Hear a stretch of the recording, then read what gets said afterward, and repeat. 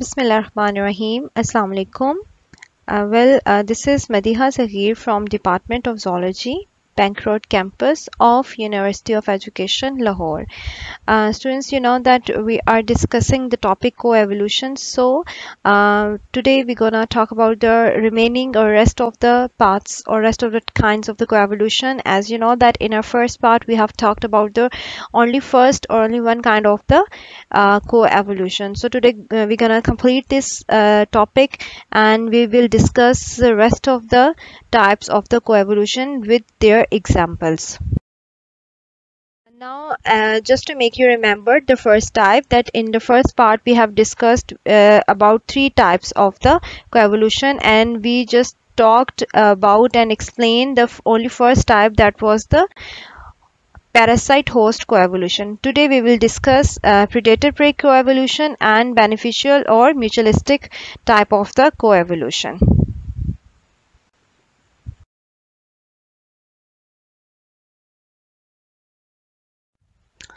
Okay, the second kind of coevolution is predator prey coevolution. Predator prey coevolution is somewhat similar to the parasite host coevolution. Now, first of all, let's have the precise definition of this type of coevolution.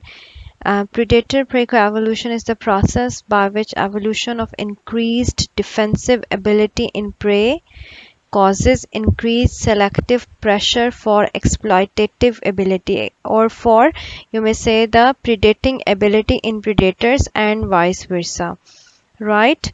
From this definition, what could you conclude? That this kind of coevolution leads to the changes in the prey that makes the prey become more defensive, and in a response it leads to the changes in the predator that become more exploitative or more get more strong in its predating abilities, and this process continues and it vice versa also, right? Let's take an example of this kind of coevolution, butterflies and bird coevolution. Butterflies and bird coevolution, here the birds are predators and butterflies are the prey. Many birds feed on butterflies, but they tend to avoid some kinds of butterflies which are poisonous or distasteful or in bad taste. Birds used to eat butterflies, but birds avoid the unpleasant butterflies with unpleasant taste, right? Or that have a very bitter taste or very poisonous taste. So to avoid being eaten by the birds, what do the butterflies do? How do they evolve? Mostly butterflies evolve to look more like the monarch. Monarch is a butterfly, kind of the butterfly that feeds on the milkweed plants. Because of the feed of the milkweed plants, the taste of the monarch butterfly is somewhat bitter. It gives the it gives the very bad taste, or it is very distasteful to the birds. Birds try to avoid monarch in their food. In response to this, what happened? And other butterflies that are sweet in taste or that are tasteful try to mimic the monarch. They try to look like the monarch butterfly, so they could not be eaten by the birds.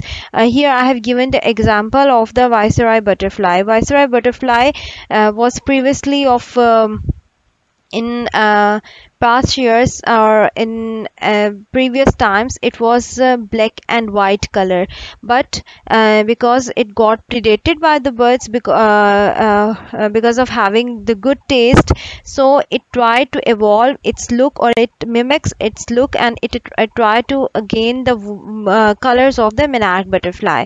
Here if you see, like here, this is the monarch butterfly whose taste is very bitter, and this is the viceroy butterfly. So this butterfly evolves, or this butterfly mimics the monarch butterfly and try to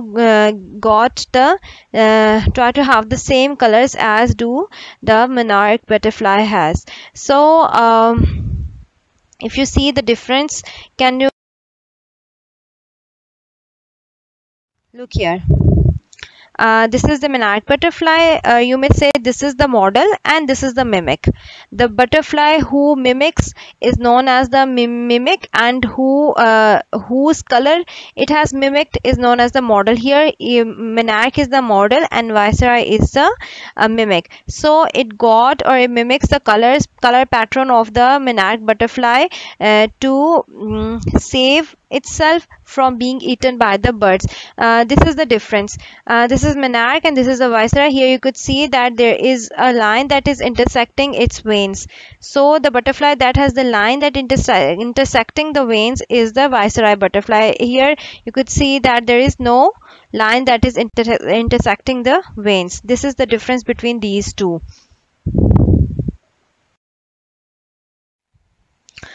Okay, here I have given one cycle that represents the coevolution between the species. If you remember the definition of the coevolution, what we said in that definition, we said that the coevolution is the evolutionary process that takes place between two or more than two species, right? So previously we have talked or we have taken the example of the two species coevolution. Here you could see that there are the three species that are co-evolving with each other. In response to each other, like we have talked about the monarch and the viceroy butterfly. Here in this cycle you could see that the birds feed on mimic butterfly. Now this is the viceroy or mimic butterfly. Previously, as I told you, that it did not has the same color.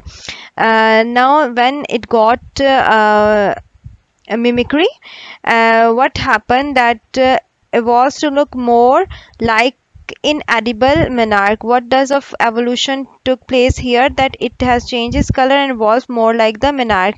Now this will help the mimic that it could save to some extent itself from being eaten by the birds, but this is very disadvantageous for the model butterfly or the monarch butterfly. Why? Because once if the bird has eaten the mimic butterfly or viceroy butterfly, then bird could think that it is a very sweet in taste, it is very tasty, so it could accidentally eat the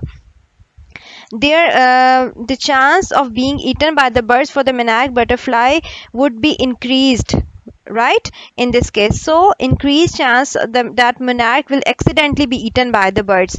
Now what happened in response to this mimicry in monarch, now monarch will evolve and it will try to change to look less like the mimic, evolves to look less like the mimic. So monarch is again inedible to the birds, but during this process the birds will also evolve. Firstly, they could catch easily the viceroy butterfly and the monarch butterfly, but once the viceroy butterfly mimicked the monarch butterfly, then they got confused between two, right? So they evolved to better spot the difference between the mimic and the monarch. This is the another step of the coevolution that is taking place in the birds. They evolve their trait to that could better discriminate between the model and the mimic butterflies. Now if you read here, this creates problem for birds which have to get better at spotting the difference between the two, and the birds actually may be directly involved in the entire coevolutionary complex, right? This is the entire co-evolutionary complex between the monarch, viceroy and the birds, since they may be under selection for better powers of discrimination. Now selection pressure would increase in birds to become more selective or more discriminative between the between the two butterflies. Individuals that can tell the mimetic butterflies from the models, or individuals that can discriminate between the mimetic butterflies and the model butterfly, will gain more nourishment at less cost and in time and effort, right? Who have the more power of discrimination, then in this way, if they could discriminate between the monarch and the viceroy butterfly, they could have the better nourishment, and they could, in this way, they could save their time as well as their efforts, their energy. So this is another very good example of the coevolution. Okay, now the third and last type of the coevolution, that is the mutualistic or beneficial coevolution. Now you could better understand even with the name of this type of the evolution. The evolution that is taking place between the species that are in very good and pretty relationship with each other and provides benefits to each other rather than as we compare them to the previous two types. So let's first talk about the proper definition of the mutualistic coevolution. In mutualistic coevolution, organisms that rely on each other for something evolve together thanks to unconscious cooperation, a sort of unstated negotiation or compromise. Now, it is what that both species that are in mutual relationship evolves such that the change in the trait of one would help to the associated species. So associated species would also get the change to help the first one. So let's have an example. Hummingbirds and flowering plants. There is a wide range of hummingbirds. There are a lot of different species of hummingbirds, and hummingbirds are associated with flowering plants just to have their food, their nectar as their food, and in turn they help the plant in dispersal of the pollen grains. So for plant their pollen grains is very important to got dispersed for the cross fertilization. Plants usually do the cross fertilization, so for this to increase their population, it is very necessary that their pollen grains would be dispersed on a wide range. So this dispersal is done by the hummingbirds, and on the other hand, hummingbirds got the very sweet nectar of the flowers. Now let's read it. Hummingbirds and flowering plants. Both flowers and hummingbirds benefit when hummingbird comes by for a drink and take pollen grains with them for dispersal. As a result, species of hummingbirds and species of flowers often evolve together. Now the flowers trying to become more colorful, more presentable, they evolve themselves to become more colorful, more presentable, and try to evolve to have a better taste of the nectar. And on the other hand, birds try to have the birds try to evolve their bills or their beaks just to get to reach the nectar and to reach the pollens of the flower. In turn, the flower species it feeds from has evolved to produce nectar especially tasty to hummingbirds and to prevent bees and other animals from stealing it. Now, flowers also protect their hummingbirds. How? Once they provide hospitality by having the tasty nectar, and also they prevent the other animals, especially bees, from drinking their nectar.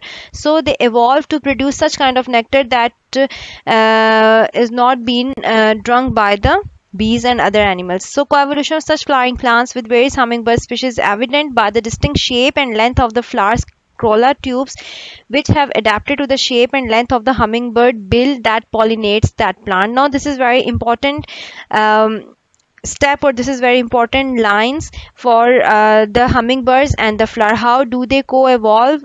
Flowers co-evolve. Hummingbirds try to co-evolve their beaks like the flowers corolla tubes. If the flowers have the long corolla tubes, then they they evolve themselves to have the long beaks.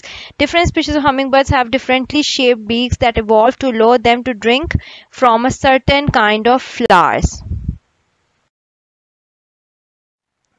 Okay, this is another example of the mutualistic coevolution, beneficial coevolution, and that is the coevolution of orchids and moth. Orchids and moth both have a beneficial relationship with each other, and you could say that time really witnessed this a kind of coevolution between orchids and moth. But Darwin was such an intellectual you could say such an intellectual man that he predicted this evolutionary mechanism between orchids and moths for approximately 40 years back, when it was proven.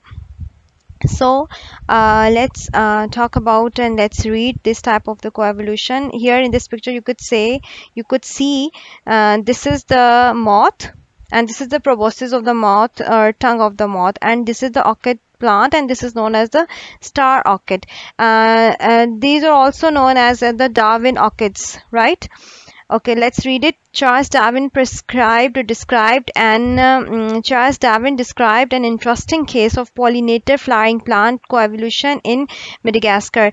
Madagascar is actually it is an island country in the Indian Ocean.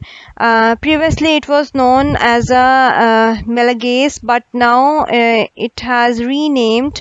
It is now called the Madagascar Republic, right? So he described this relationship in Madagascar between the orchid plants, between which species of the orchid? This one, the star orchid. Its scientific name is Aggregachium sesquipedale.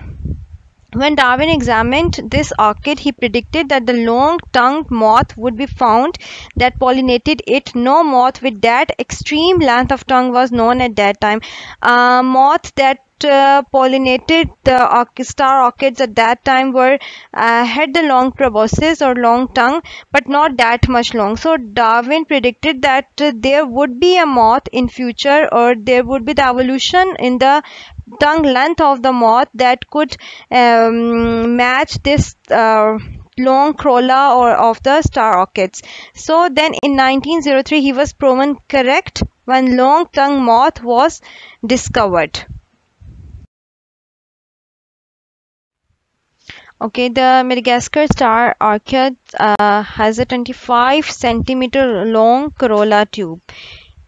Here you could see the 25 centimeters, approximately 25 centimeter long corolla tube, and nectar is present at the base of the tube. So the modern sphinx moth has now 30 centimeter long proboscis or tongue. This is, you could say, it is more than the length of the entire moth. You could say it is almost the double of the length of the moth itself, right? So a moth could need such a long tongue because it has adapted to its main food source, that is the orchids or Darwin orchids.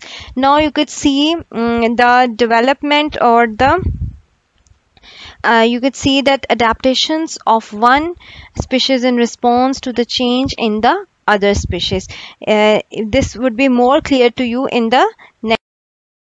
Here, as the moth with shorter tongue died of starvation, only moths with longer tongue survive and reproduce.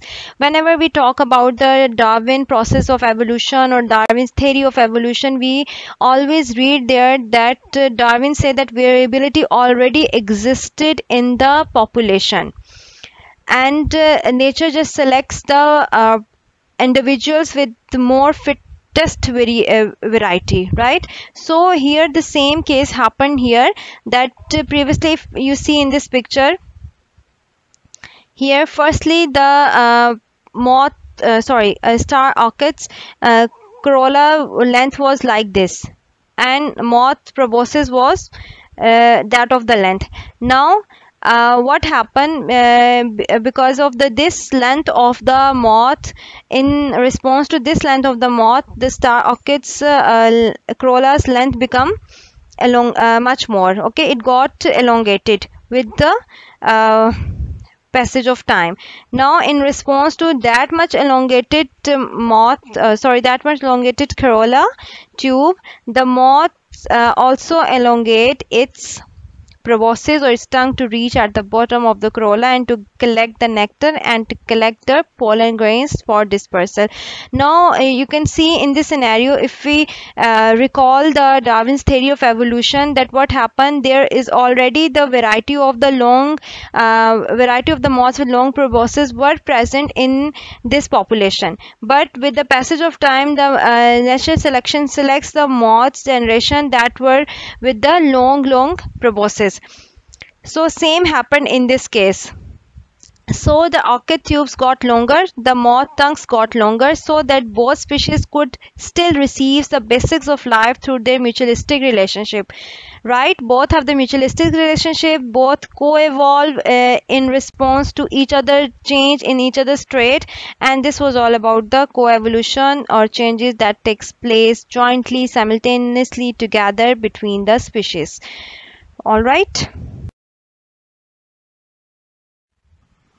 Okay, students, thank you so much. Now we are done with our topic of coevolution. As you know that we completed its first type in part 1, and now in second type we have talked about the rest of the two types, that is the predator-prey coevolution, and the second one was the beneficial coevolution. Predator-prey coevolution was somewhat same like that of the parasite-host coevolution, but the evolution of the uh, beneficial coevolution is a properly entirely different kind of the coevolution than that of the first two types, because in this case both species evolve to provide benefits to each other. In previous two cases the species evolved just to get much stronger than the other species. So thank you so much. Hope you would have understood everything, and take care of yourself a lot, and try to stay at home. Take precautionary measures to avoid the infection of the COVID-19. Thank you so much. Allah Hafiz.